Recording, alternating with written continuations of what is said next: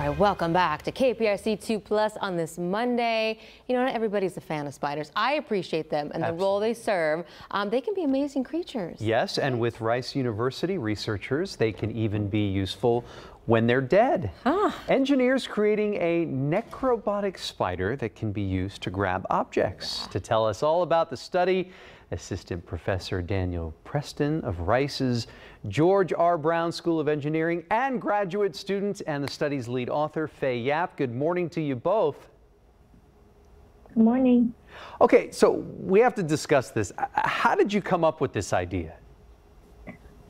Thanks, Andy. So this project started shortly after the lab was established, and while we were setting up our lab, we noticed a crocodile spider at the edge of a hallway. And that made us really curious, and it led us to searching online.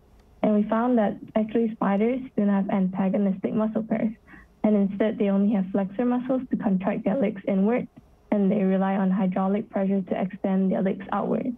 And we thought that was really interesting, and we were thinking of a way to leverage that for soft robotic application.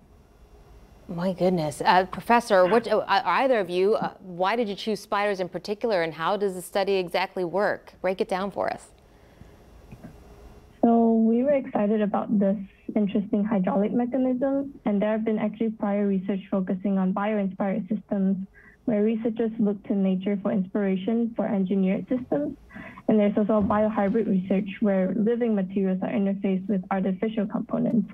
And for our work, we were able to use the biotic material, which is non-living, that can readily function as a necrobotic gripper in our robotic system. You look at the size of a spider and you think, are there any limitations to the spider's strength?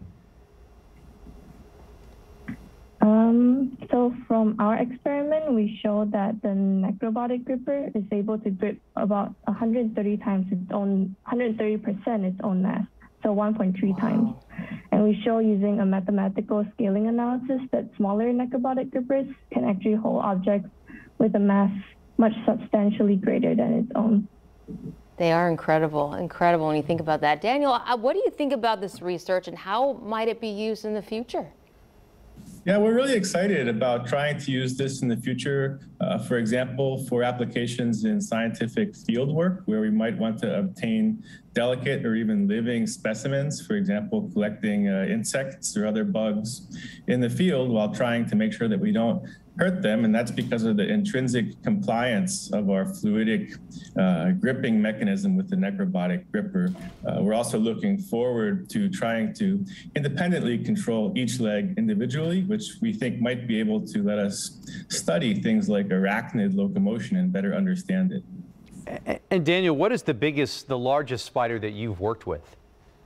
So far, all the studies that we've done have focused on these wolf spiders that we obtained from a biological materials company to keep things consistent. But we're interested in trying both smaller spiders, which we believe will perform better in terms of the gripping force to gripper weight ratio, as well as larger spiders, which may be able to traverse distance more quickly if we try to move towards studies focused on locomotion. Well, that's incredible. Faye, what's next here? So one thing that we were thinking of studying is to prolong the lifetime of these necrobotic grippers by using polymeric coating. So that will be one of our future steps.